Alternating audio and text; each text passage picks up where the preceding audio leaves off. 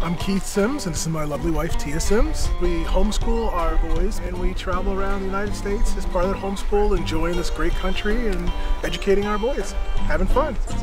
Bingo! Bingo! So I'm a retired professional football player, and when I retired, my wife here had this brilliant idea that we travel around and see the country and homeschool our boys. Coming from professional football where you travel a lot, you get used to hotels and airplanes and all those things, when she came up with the idea of RV travel, I gotta be honest, I was a little hesitant. I was a little concerned about being a large man in a small space with 3 little boys and my wife. Careful. But eventually, I came around to recognize how great it was for the family. It truly brought us closer together. It brought our boys closer together.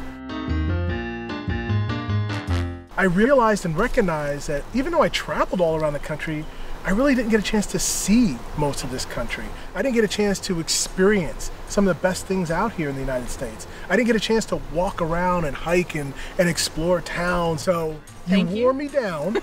I will say thank you, honey. You wore me down. And I recognized that this was not only good for our family, but it's really good for me as well. It brought me closer to my family. It took that time where I was away. Now they're with me, so I don't have to be away from them even though I'm working and on the road.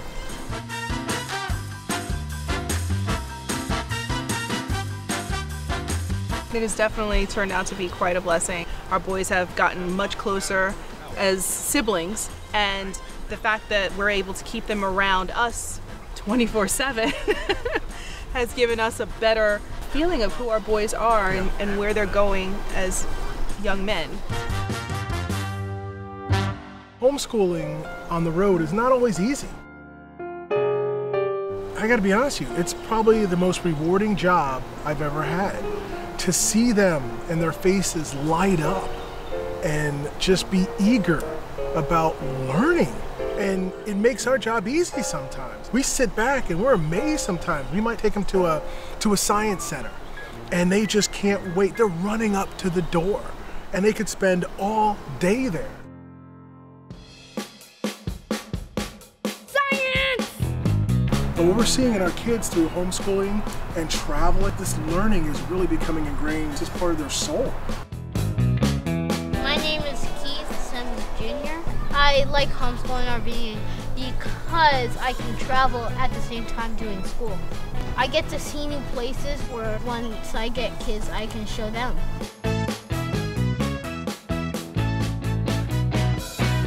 We're here in Albany, Georgia, Cheehaw Animal Park and Campground. And we're here because we're spending a couple days exploring the zoo, visiting family, just getting out in nature. We're camping here at the campground, and there's a zoo attached, which has our kids totally enthralled. It really enhances the boys and their homeschooling. Getting an opportunity to go out and see the animals up close and personal and really learn a lot about the animals. Boys have had a blast here. We're extremely blessed to be able to bring the boys out on field trips and include that into our homeschooling curriculum. I think one of the things that we've learned with homeschooling, it opens up opportunities like this to add to our travel, but at the same time add to their education. And I just want to offer them a love of learning, and I think this lifestyle, traveling, gives them the greater opportunity for that love of learning. Today's experience was, we had no clue it was going to impact us the way it did. We had an opportunity to feed a rhinoceros. And you've seen them in books, you've seen them in movies, but to be up close and personal and feed that 2,000-pound animal. Blew my mind. Totally made our trip.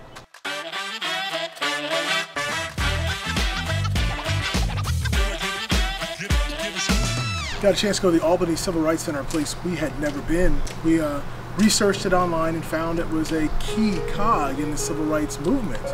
And we were kind of blown away by what we learned. We learn as much as our kids do during homeschool. You know, going to this center today and recognizing that it was a huge catalyst in the civil rights movement, and that a lot of the principles that were used successfully started here in Albany, Georgia. That was awesome because we have been studying that and that's part of our history curriculum. So the kids got to learn firsthand from some people that actually lived in this area. I think that the way that we're doing homeschooling and bringing in those museums, that it brings the books to life. There's no way that I could have given them the information, or the information would have even come across to them the way I wanted it to, just reading it off of a piece of paper.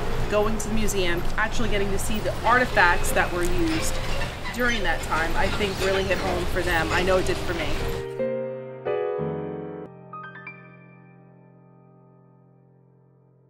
Now I've talked to my friends and family about this, and they've seen what we do now. And at first they were very not supportive.